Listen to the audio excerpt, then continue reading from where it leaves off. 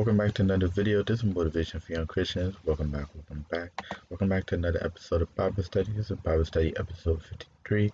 Today we're going to be diving into Acts chapter 1 verses 12 through 26. We're going to be talking about Judas being replaced. To begin, we're going to start off with a prayer by me. We're going to be led by me today. The ending prayer will be done by me. So if you guys can, please bow your heads and close your eyes. Heavenly Father, we thank you for this day that you've made. I rejoice in behind it, God. We praise God we came together to be able to discuss your word. God, we pray that you'll have your way, God. We pray that you'll be able to speak to us through this day, God. We pray that we'll be able to have a great understanding of your word, God, and continue to learn and continue to dig deeper into your word, God. I pray for that audience, God. I pray that that audience will be able to understand and to learn your word, God, as I'm trying to do it, God. We praise you. We thank you, God. In Jesus' and your heavenly name, amen.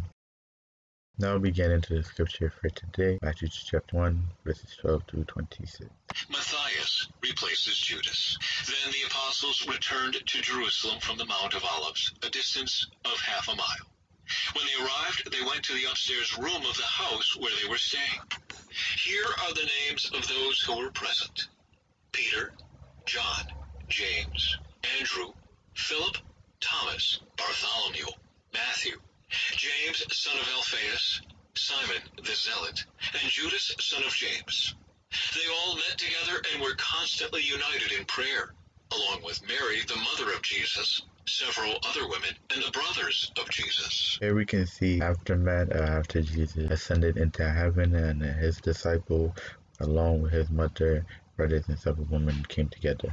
During this time, when about 120 believers were together in one place, Peter stood up and addressed them.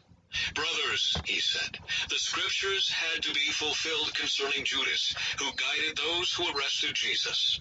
This was predicted long ago by the Holy Spirit, speaking through King David."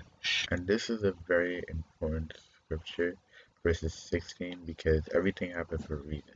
Judas was supposed to betray Jesus in order for Jesus to fulfill his promise to the world for dying on the cross for our sins. Even though it was a bad act done by Judas, it was all for the greatness of God. It was all purposeful, and the scripture predicted that it was going to happen a long time ago. Judas was one of us and shared in the ministry with us. Judas had bought a field with the money he received for his treachery.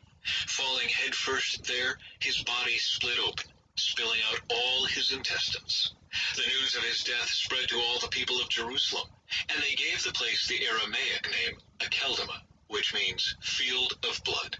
The field that Judas bought after receiving money from his treasury was renamed Akeldama, which means the field of blood, after he died on it. Peter continued, "This was written in the book of Psalms, where it says, 'Let his home become desolate, with no one living in it.' It also says, 'Let someone else take his position.' So now we must choose a replacement for Judas from among the men who were with us the entire time we were traveling with the Lord Jesus. From the time he was baptized by John until the day he was taken from us.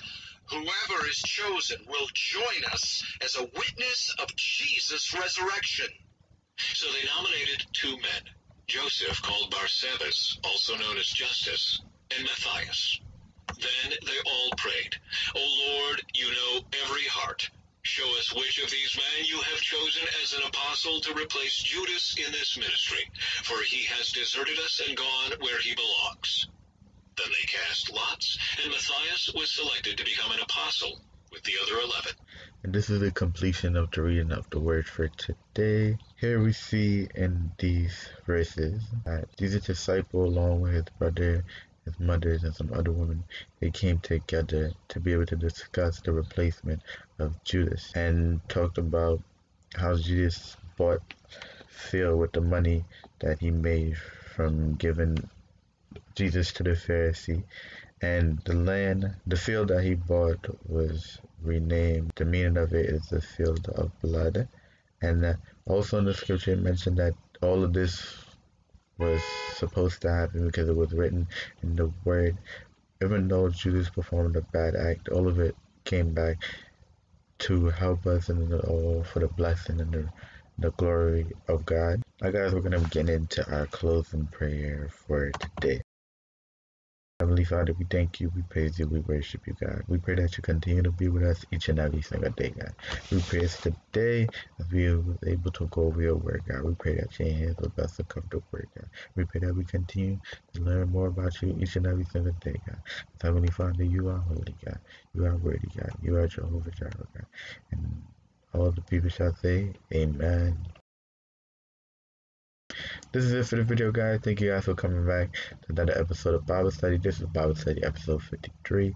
We'll be back next week with Bible Study episode 54. If you haven't already, please like, turn on your post notifications, and subscribe. And I'll see you guys in the next video. This is Motivation for Young Christians. Bye.